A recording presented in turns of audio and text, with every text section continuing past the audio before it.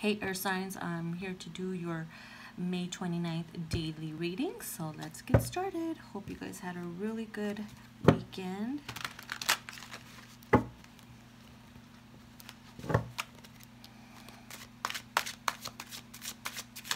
Aquarius, Libra, Gemini. Okay.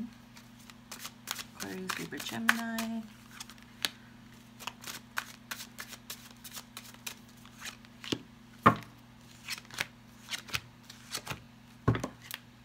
All right. Aquarius, you guys have King of Crystals with the Magician. Okay. King of Crystals means courage and commitment, magician, willpower, and creation. Ooh, fancy sauce. Wow. So you guys are using your manifestations and your creation. You're using your creation to manifest something very abundant. You have the courage to go and take a risk, to start something that you thought was a little risky, and you had the courage to go and do it, and you are committed to it. And because of that, you have that willpower. You are creating something very, very freaking master-like. You are going to create something very, or manifest something huge is what I'm seeing here, because of your dedication and your willpower and your commitment. So that's great. Libra, you guys have the Emperor. Ooh, fancy. And then the Seven of Acorns reversed.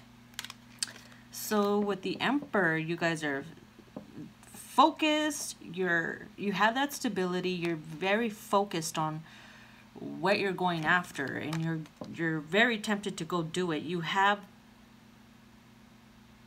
with the Seven of Acorns in the upright, it means determination and stamina. But you're lacking stamina. For some reason, you feel like you can't just jump and go and do it.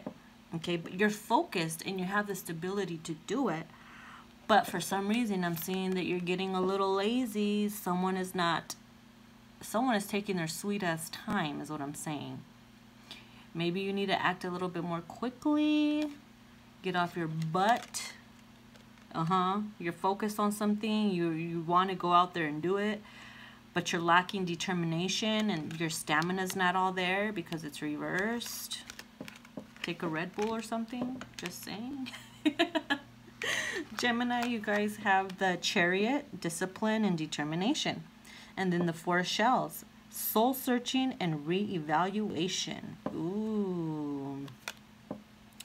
So I'm thinking that because you have dealt with so much shit in your past relationship or current relationship, it's like you've already been disciplined enough, or you're feeling you've been disciplined enough. Like you've dealt with so much bullshit already. You just want to go out there and find something that's worth waking up to now, something that will heal you, something that will touch your soul and dance with your soul. And you're very determined to go out there and soul search, is what I'm saying. You're tired of that drama. You're tired of that, or dealing with people's shit, of really bad relationships. You just want someone who you can hug at night and wake up without, arguments. And you just want to heal. You want to heal. You want to have that soul buddy. Your soulmate is what I'm saying. You're going to be looking for your soulmate, and you're very determined to go and find him or her.